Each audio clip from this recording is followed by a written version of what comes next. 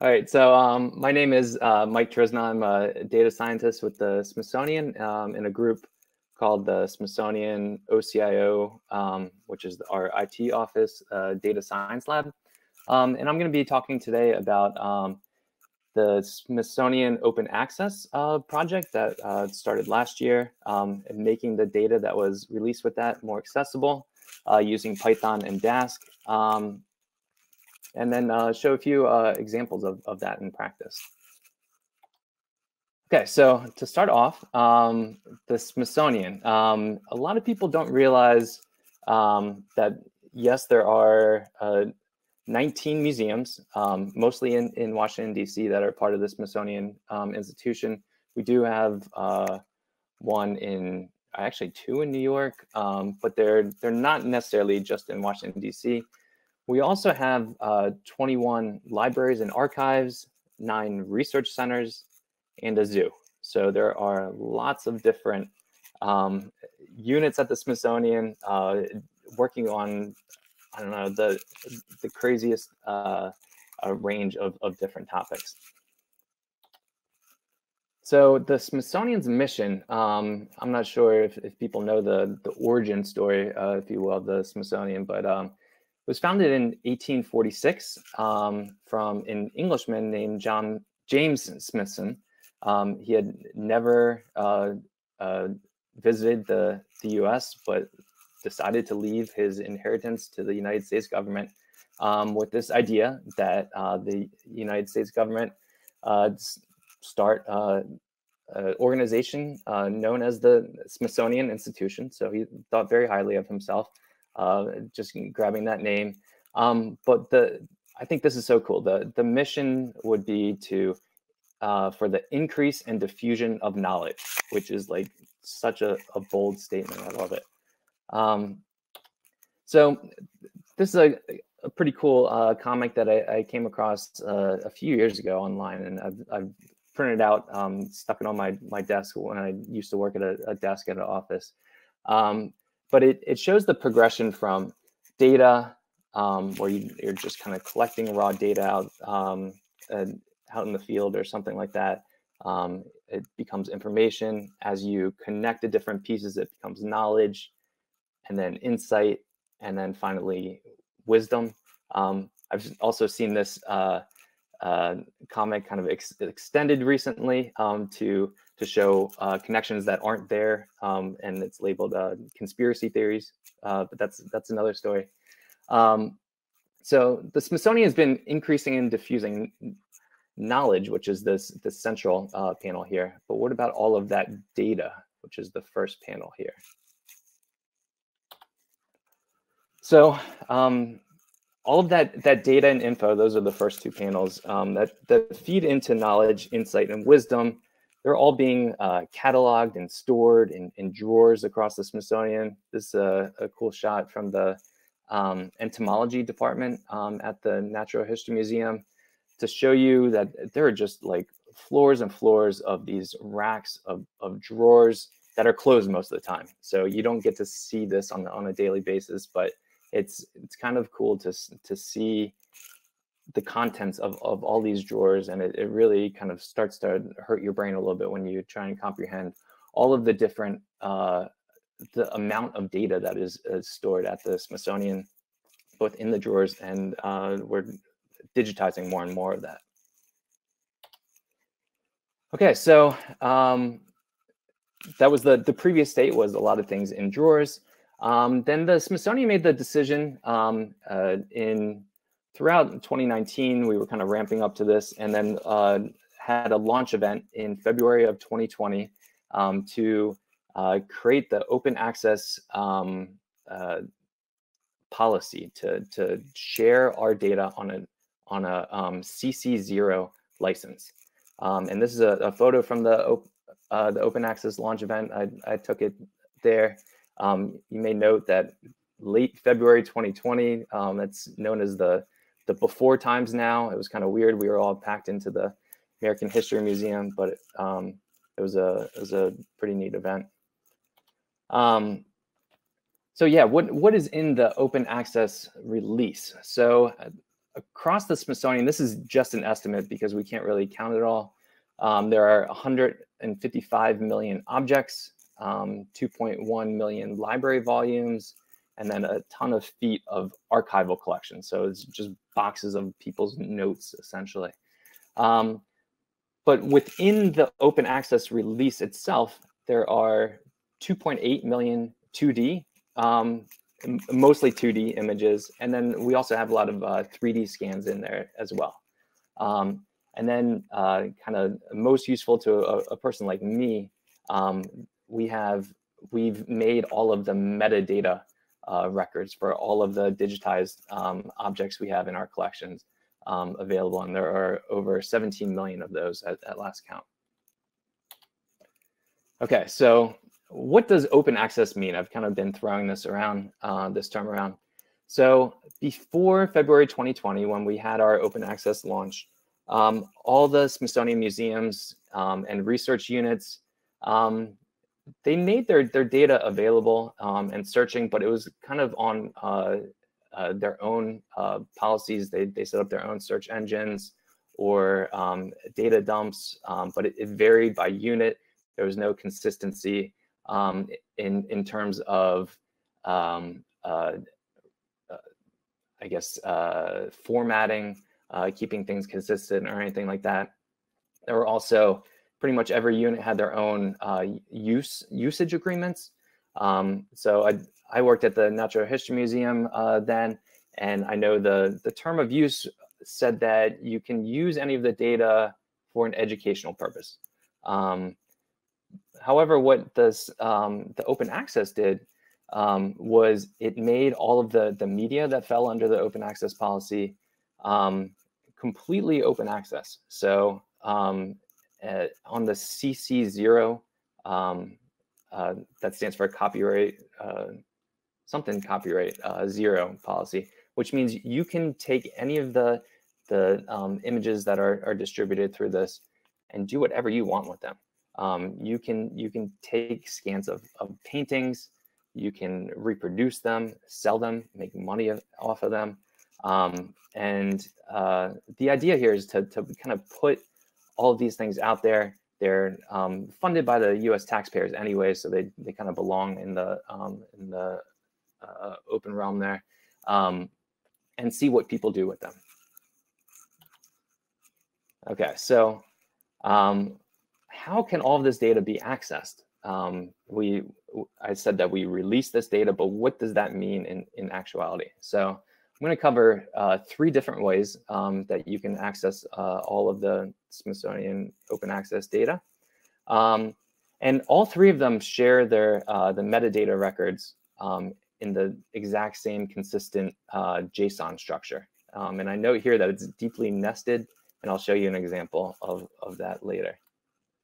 So the first way of accessing the open access data, sorry, there's a lot of access here, is through a web API.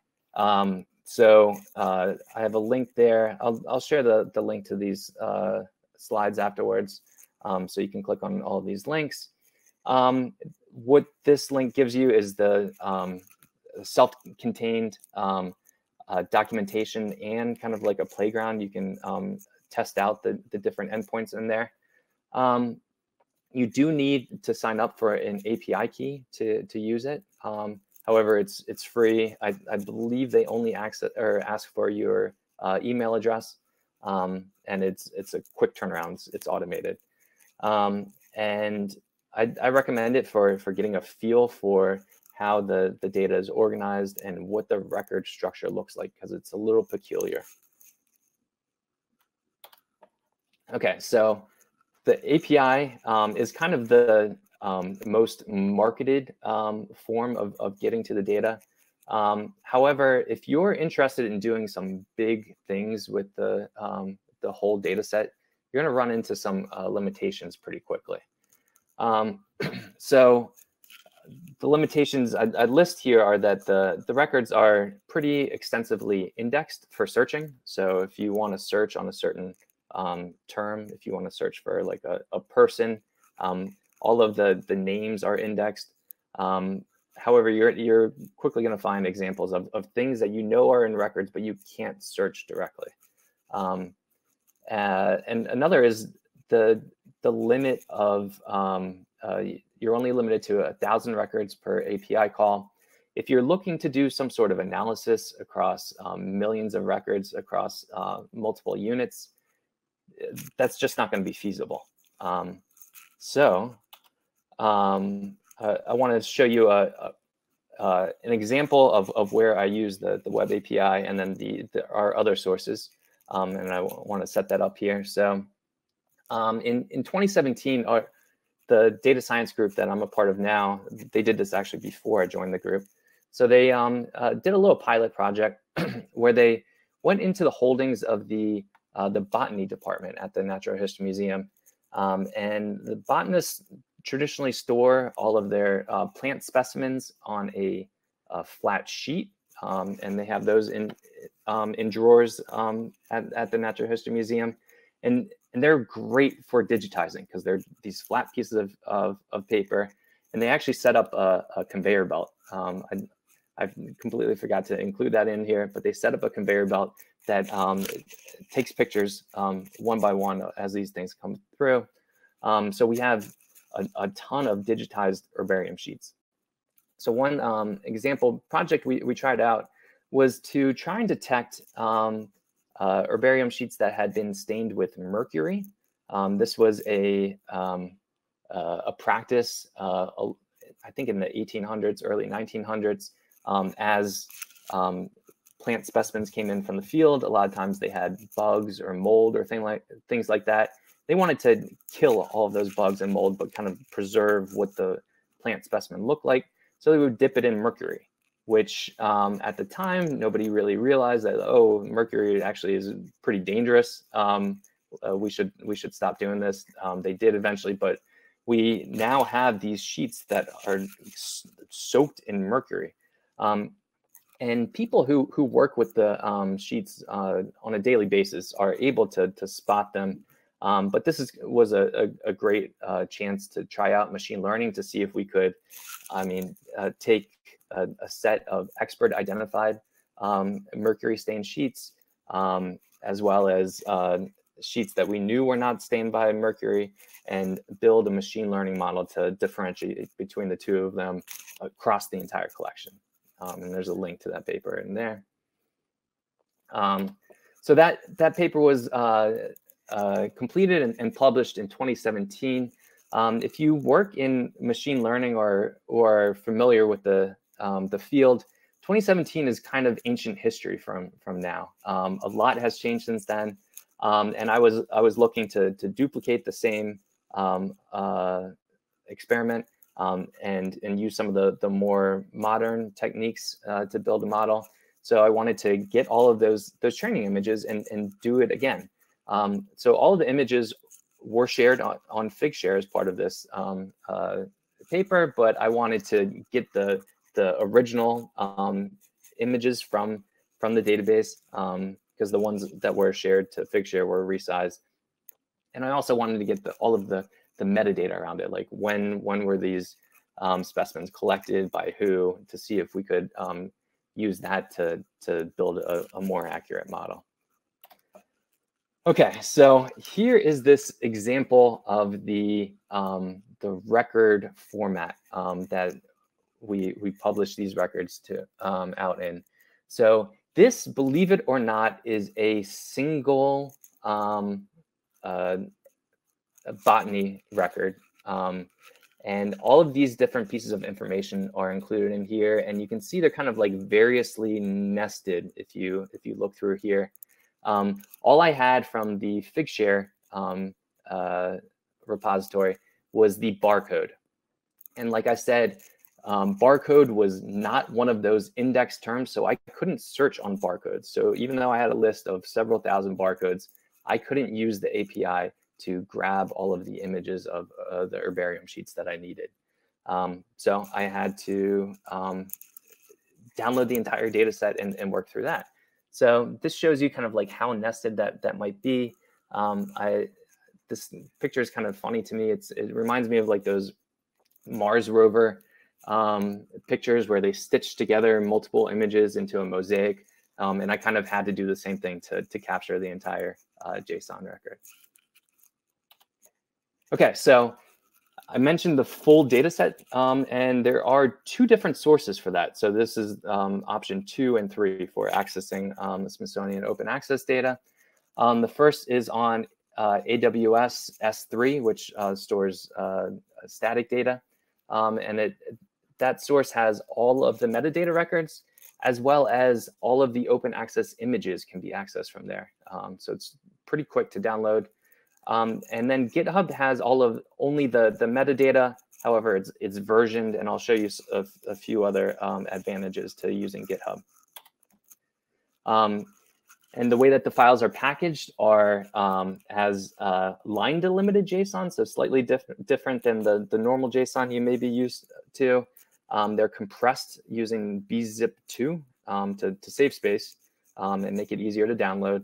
And the directories are all organized by which unit they came from. And then the files are split up according to how they are hashed. And I'll show you an example of what that means.